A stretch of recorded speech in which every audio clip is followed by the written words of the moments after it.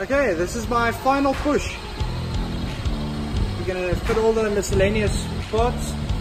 We'll be fitting the whole console area, all the wirings down there. The dash and cowlings are coming on. Most of the panels are back. I'm going to be fitting these two corner plastics, badge, another corner plastic. There's also the, what do you call it, it's for the latch. It's the latch lever goes in there, 2 grommets and latch lever,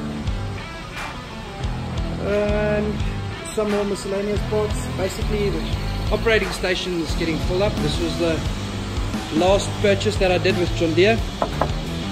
All the cowls and this is the side panel for the dash. It actually comes on there. Right.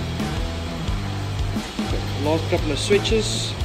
The indicator switch just needs a service. The horn, that one's not working. Then you have gearbox heat sensor, one that I broke while installing it.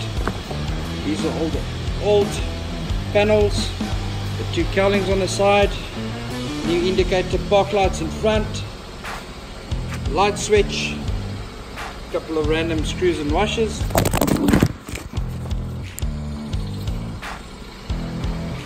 Okay, we're back in the game. Focus. Gear levers, gear knobs, gear knobs, the throttle knob, some self-tapping screws, Allen caps. What else have we got here?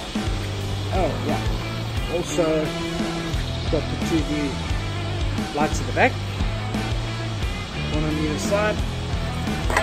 This is what they used to look like, and too much of it was broken to try and salvage, and the lenses are basically the same price as what a complete light would be.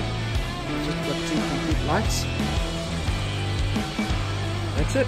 I'll start washing it down and assembling the final little bit. 2 or 3 days should be running. Tires and stickers come on last.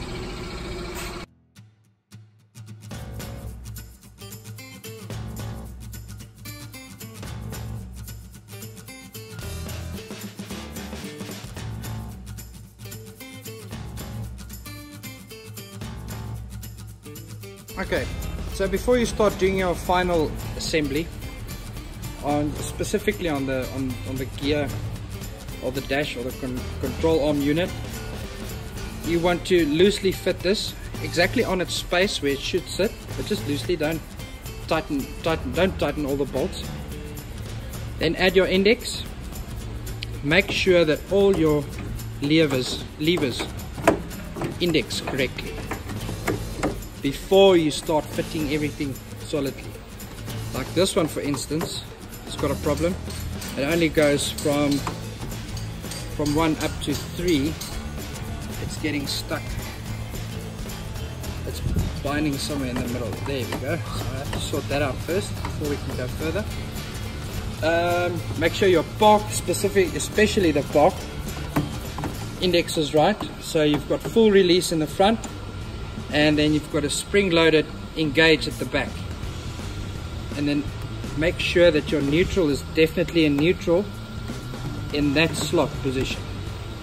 So how you do this is by adjusting the links. The problem that we had here is this one is these two are the A, B and your C, D selection.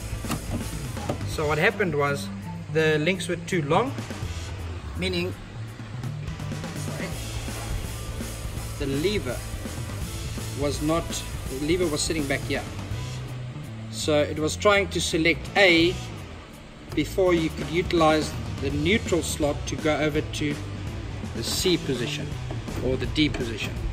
So it was sitting right about there.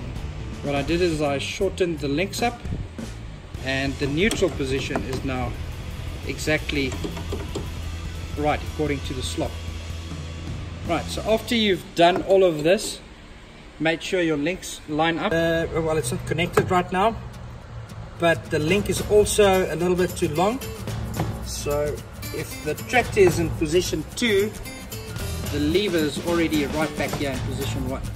So what we'll do is we'll lengthen the link to make sure the lever shifts over to position number 2, whilst the tractor is also in position number 2. You can also adjust the throw. As you can see, there are 2 holes over there. Make sure you select the right one. The throw will basically make sure that your 1, 2, 3, 4 is not sitting there. It's got the full throw of 1, 2, 3, 4.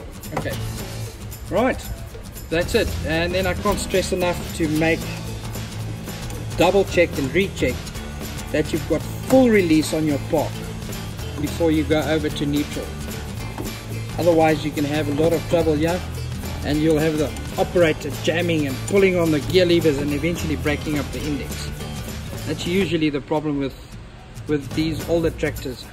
The links are not set up right anymore, and the guys try and force it past the index. They'll end up breaking all the plastics and stuff here to get it out of park, so that they can go into the forward reverse positions there. This lever is also very important to make sure that your neutral position is right, because the neutral safety switch has to operate in that slot there. Otherwise your tractor won't start. So it's important to have that safety aspect right as well. You do not want this tractor to start up in a gear, because it'll just run away. There we go.